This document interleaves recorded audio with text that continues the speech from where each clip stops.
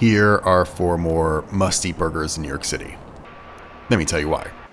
Nowon's legendary burger, which is a double stack with American cheese, a kimchi special sauce, roasted kimchi, pickles, and onions. She's so beautiful.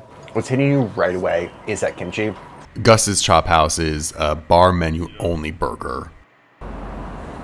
Right away, that char they built on that burger is fantastic. Sweetbriar's massive wood-fired grilled burger, which is a dry-aged blend and drowned in this lemon caper vinaigrette.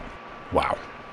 The lemon caper vinaigrette, little tiny acidity, plays so well with all that fat in that burger too. Carriage House's bar menu only burger. But I will say the first flavor coming across is that beef.